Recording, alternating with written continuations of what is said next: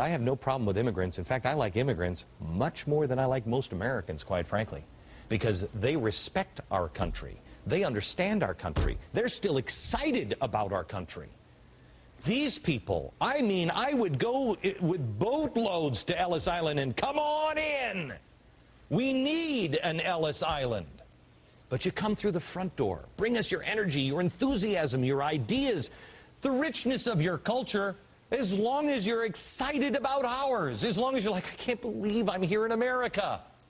That's what we've always been about. Those people changed us for the better.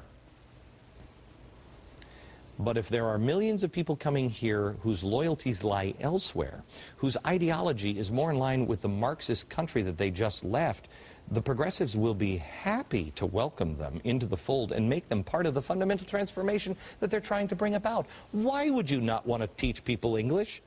I have a hard enough time following these radicals in the White House. I have a hard enough time following the progressives and the way they're always changing language, and I speak English. How easy is it to dupe people if you show them just a picture of people like me or the people at the, at the tea parties and just say, oh, they're all racists. This is not about race. I don't even think it's about politics. The people in Washington are going to make it about politics. Here it's about doing the right thing. Encouraging immigrants to come through the front door. It's about helping them understand what this country is all about. Learn the language. For the love of Pete, let's help them learn the language. Let's help them learn the history. Let's help them understand what the Statue of Liberty really represents. Let's show them George Washington. Why is he so important to us? It's about an understanding of the greatest generation in World War II. To know this country is to love this country. People from all over the world come here for freedom and opportunity.